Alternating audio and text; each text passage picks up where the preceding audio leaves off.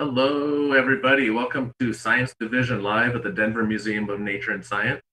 My name is Joe Sertich. I'm the curator of dinosaurs at the museum. And I'm excited to share with you today a bunch of the history and some of the new science behind horned dinosaurs from here in Colorado.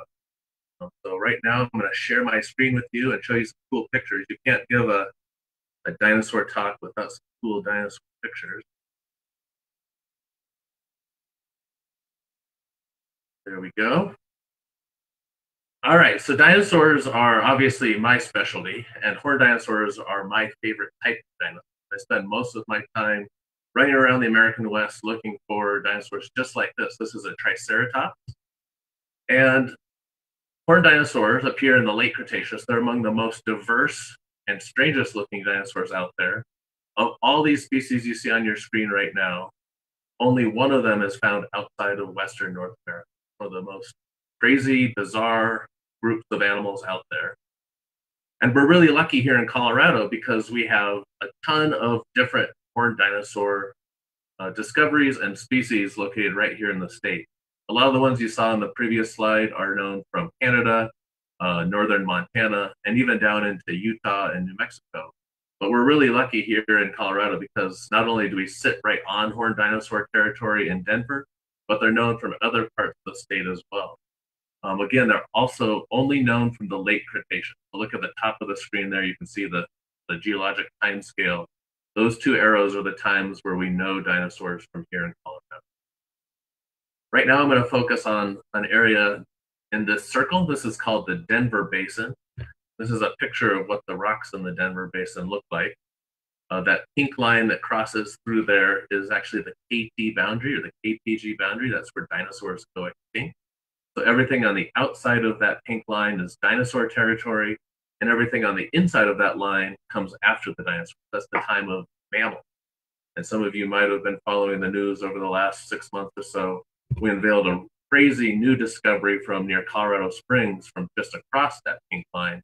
These are some of the mammal skulls, and we also have turtles and crocodiles from near Colorado Springs about 65.9 million years.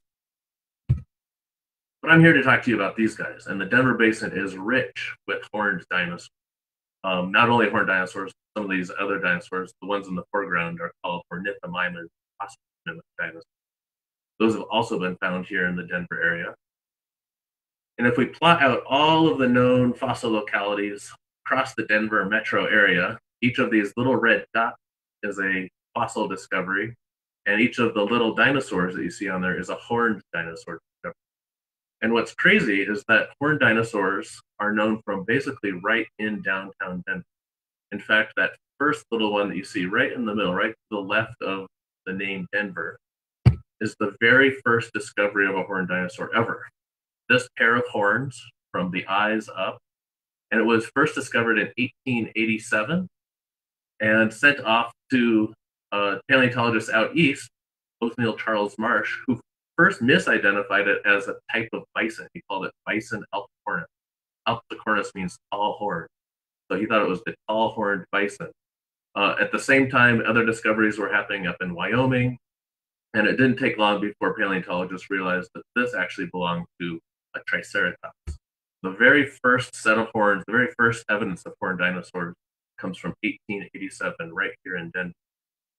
The next discovery, at least one of the coolest significant discoveries in Denver, is just behind that little Triceratops near Denver, the little dot right by the D of Denver. And that's this guy.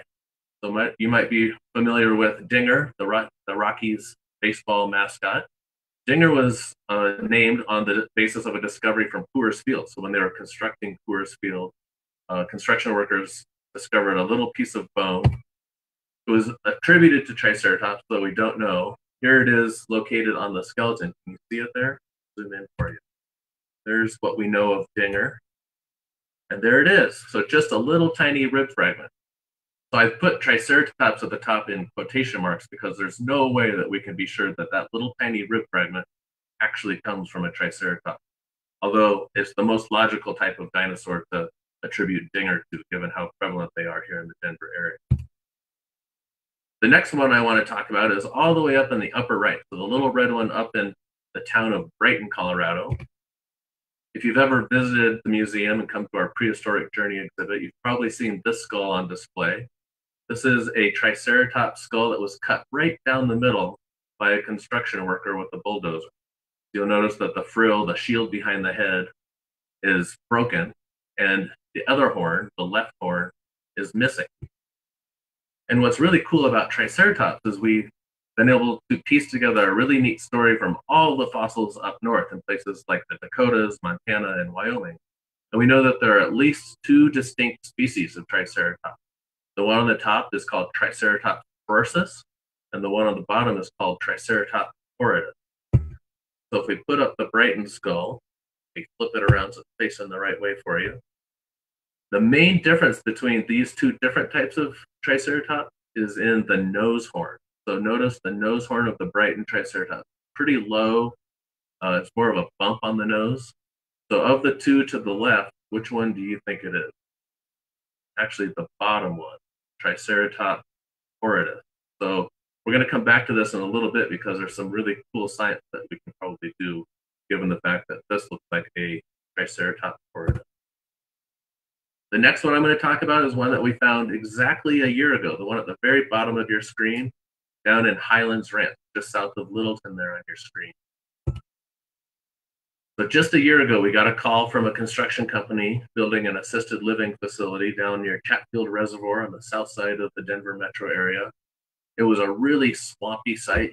See over on the left, there's pools of water right on the edge of a golf course. So they were sprinkling the golf course and all that water kept flowing through our site. And this dig was led primarily by our chief preparator, Natalie Toth, and our preparator, Salvador Bastian, and everyone else that you see in here are volunteers. Our huge volunteer team was able to go out and spend almost a month out there digging up this dinosaur. Here are some of the bones after we got them out of the muck, after Natalie and her teams got them out. And this is what those bones look like as they're coming out of those jackets. So those white blobs on the left contain all of the bones that we collected at the site. The ones you see here include a rib, a vertebra. So the one, that three-pronged bone on the far right is a vertebra. The big bone at the top is the upper arm bone, or the humerus. This jacket's really cool. So this one actually contains most of the face. So the big open area at the top, that's the orbit, the eye. Upside down and flipped away is the nose. This is actually the beak at the front of the snout. And then this is the lower beak wrapped around, very bottom.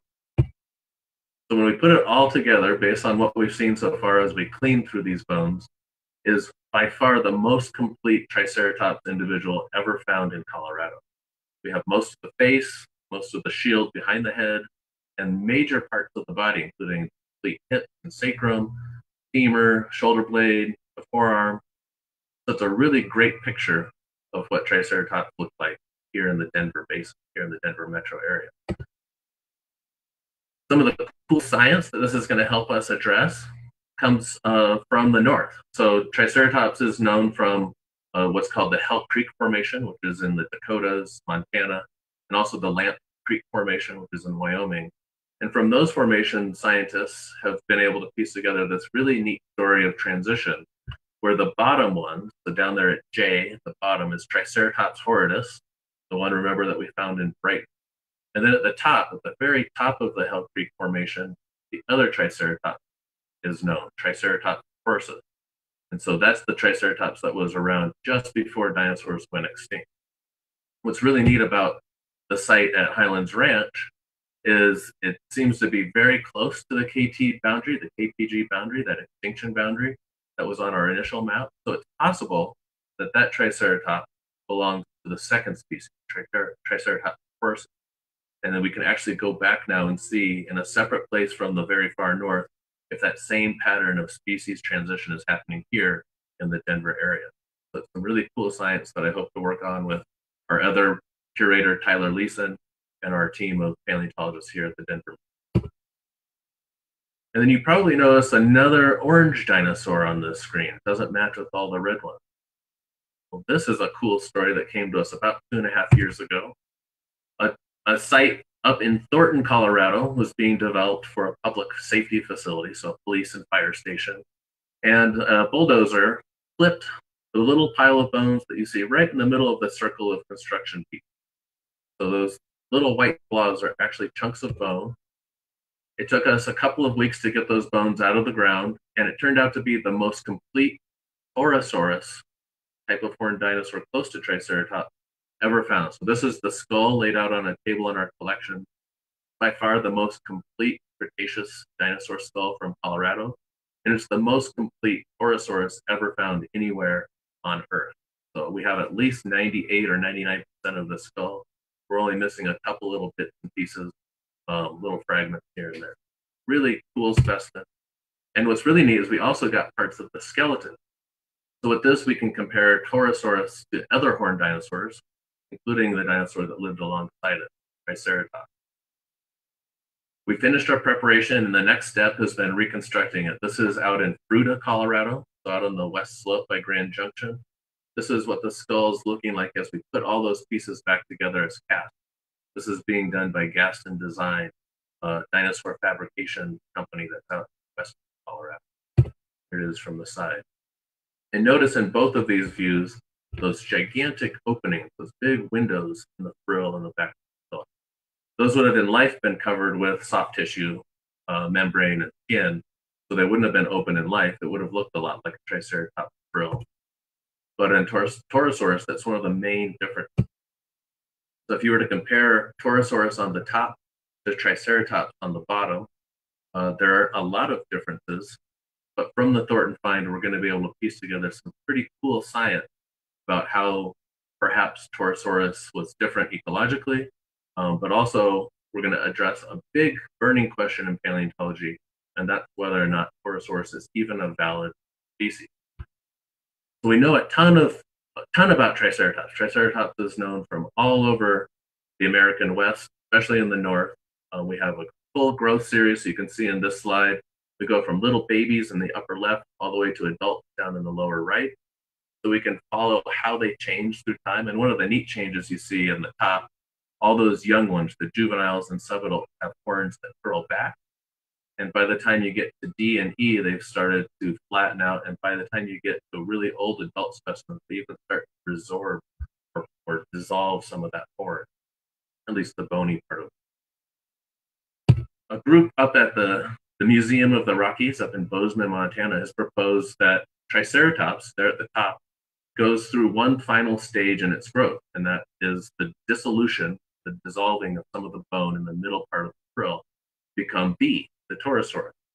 So in their scheme, Triceratops, as it ages, goes from a solid frilled horned dinosaur to an open frilled horned dinosaur as it ages. The Torosaurus is actually the adult form of Triceratops.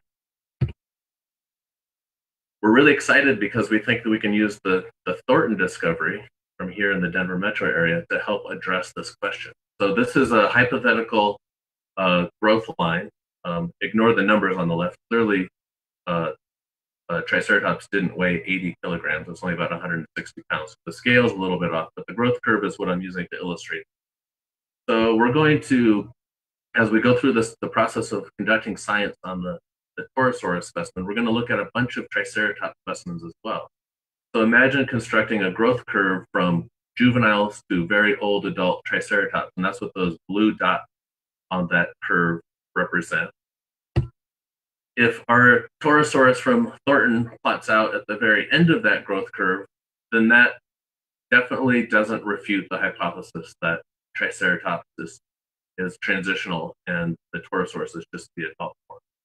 However, if when we do this work, and this is called histology, cutting the bones and looking at how old they are, if that plots out in the middle of this curve, then that definitely sends a different signal, and it suggests that that hypothesis that Torosaurus is the final stage of growth may not be true.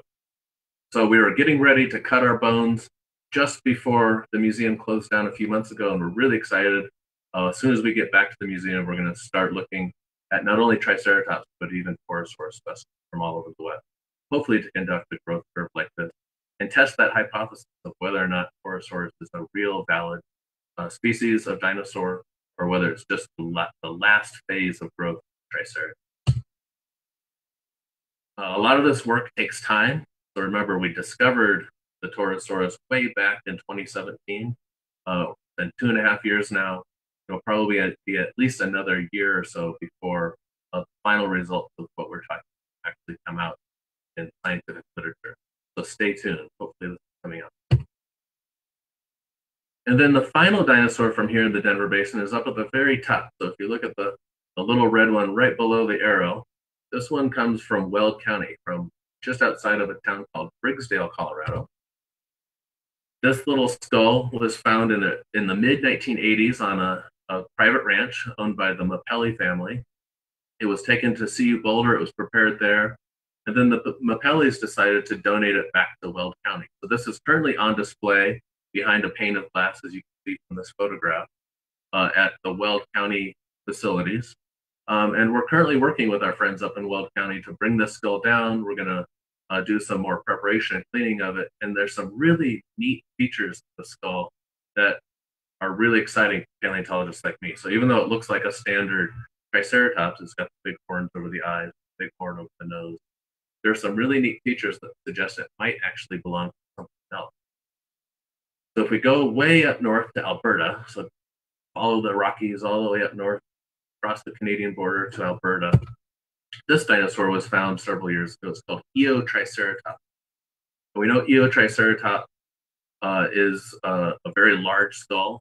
It's based on a pretty fragmentary skeleton and skull, but it's from a very old layer up in Alberta. It's about 69 to 70 million years old. And when we plot out our Triceratops from Weld County, it actually comes out in the Laramie Formation. So if you look there on the left, you see the different rock units. So the Weld specimen might actually be an Eotriceratops, because we think it's from about the same age as that discovery up in Canada. We think that this could be a totally different type of dinosaur. And if it is, then it represents one of the best specimens of Eotriceratops ever found. So right there, just the Denver Basin alone, if we are able to verify that the Highlands Ranch specimen is a different type of Triceratops, Triceratops bursus, we might have as many as 4 different species of horned dinosaurs from this little snapshot in time, the last 3 million years of dinosaurs evolution. The last dinosaur known from Colorado, even though we have tons of fossils from the Triassic, Jurassic, and Cretaceous, we don't have a lot of other horned dinosaurs outside of the Denver Basin. But the only other one that we do have is this little yellow one over here south of the town of Rangeley in northwestern Colorado. And this comes from a period of time about 8 to 10 million years before the ones in the Denver Basin, so about 74 to 73 million years. And this is what North America would have looked like at the time. It was cut in half by a big shallow seaway that connected the Caribbean to the Arctic. And that landmass you see on the left with all the mountain chains is something we call Laramidia. And Laramidia was ruled by early tyrannosaurs, so a T-Rex relative, on land, and then gigantic crocodiles. This is called Deinosuchus along the coasts and the river. It was also a hotbed of dinosaur evolution for horned dinosaurs. So there you see on the left a bizarre horned dinosaur from Laramidia. Also duck-billed dinosaurs, so the tube-crested Parasaurolophus you see there on the right. And again, early tyrannosaurs were the main predators. The find up in northwestern Colorado has always been a bit of a mystery. The specimen itself is a really nice part of a skull of a juvenile. We know it's a juvenile because a lot of the features of the skull haven't fully fused together. So these little horns on the edge of the frill, see how they're still separate and haven't fused onto the frill fully. And the size of the skull is pretty small as well. And that makes it really challenging to identify what type of dinosaur it is. But for a long time, we've considered this to be a Pentaceratops. Pentaceratops is known from rocks that are about 75 million years old in northwestern New Mexico.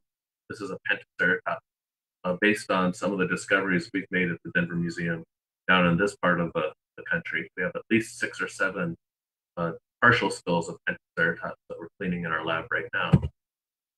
But when you look at the one from northwestern Colorado, here in green, it's quite a bit younger than Pentaceratops.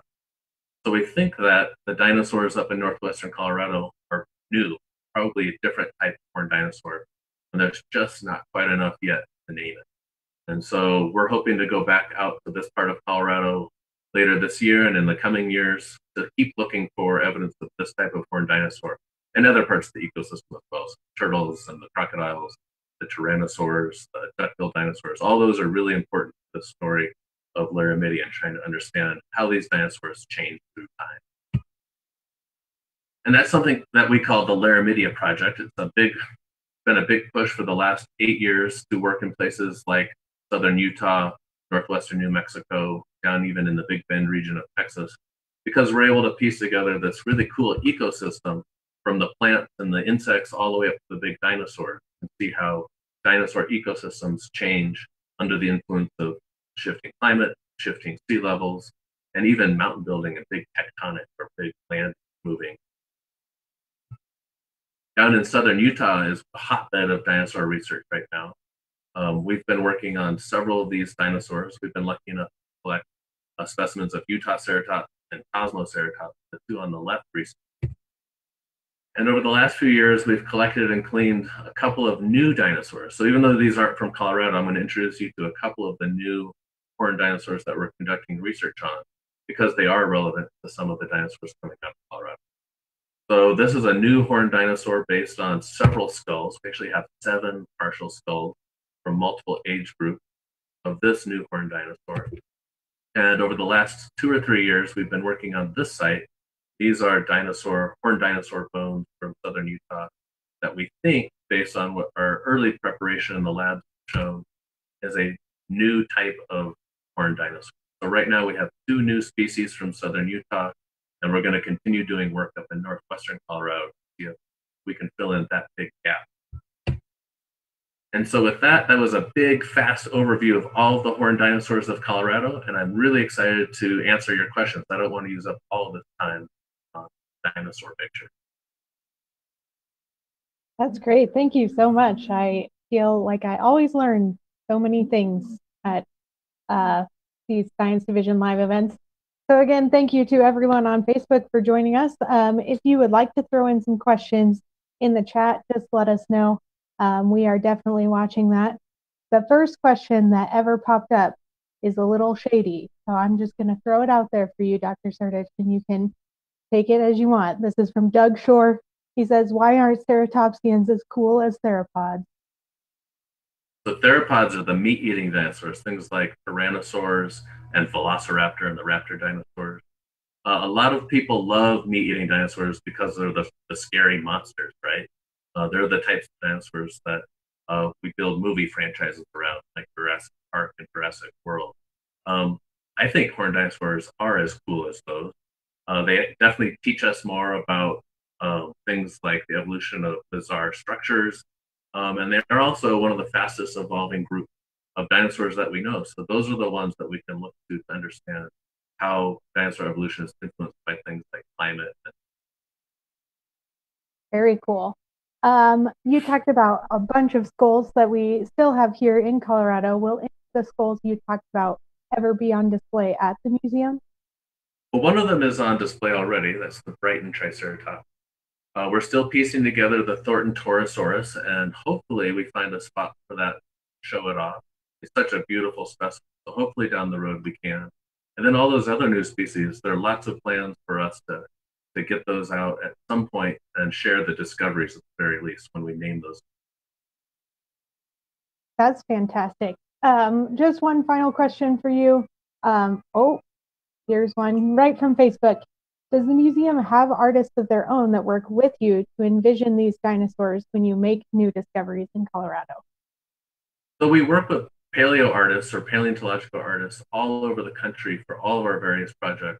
One of our best friends in paleo art is an artist named Andrei Atuchin, and he lives in Eastern Russia, out in Siberia. He does a lot of the paintings that I showed you in my talk today. We don't have anyone currently on staff at the museum that is a professional paleo artist, although a lot of our staff, me included, love to draw dinosaurs. The one on my shirt here is one that I drew years ago. Awesome. All right, 2 final questions. Besides the Triceratops tracks in Golden, are there other tracks that you can find in Colorado? Yeah, so the tracks that you see up in Golden and over at Dinosaur Ridge follow a big chain of dinosaur trackways that go all the way from southern Colorado to northern Colorado. That first hogback along the front range of the Rockies. That first fin of sandstone is loaded with tracks. If you go out to western Colorado, you can also find tracks just off the highway near Grand Junction. Tracks are one of the most common types of dinosaur fossils we find here in Colorado. If you go back to the Jurassic, there's another set of tracks that you can find in the Morrison Formation. One of the best trackways in the world is located in southeastern Colorado in a place called Picket Fire Canyon. Awesome. And then our final question, you can answer this however you'd like. How do I be as cool as you, Joe?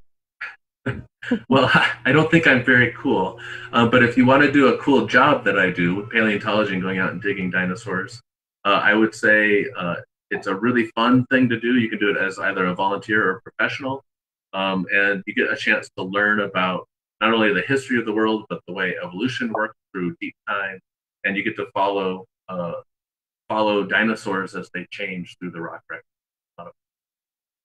Very cool. This was a great talk with you, and we welcome our Facebook audience to come back again tomorrow for our final Science Division Live this week.